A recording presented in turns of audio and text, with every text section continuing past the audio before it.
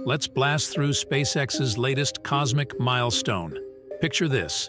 23 new Starlink satellites are now orbiting Earth, part of a grand plan to wrap the planet in high-speed internet.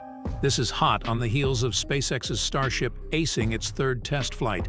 Launched from Florida's Kennedy Space Center, these space routers took a southeastern path to join their 6,000 siblings. And guess what? They're on a mission to erase digital divides and light up internet dead zones. The Falcon 9 booster, a seasoned space traveler, nailed its 19th flight and stuck the landing on a drone ship. Talk about precision. This is just the beginning, folks. SpaceX is already gearing up for the next batch, so stay tuned and keep your eyes skyward.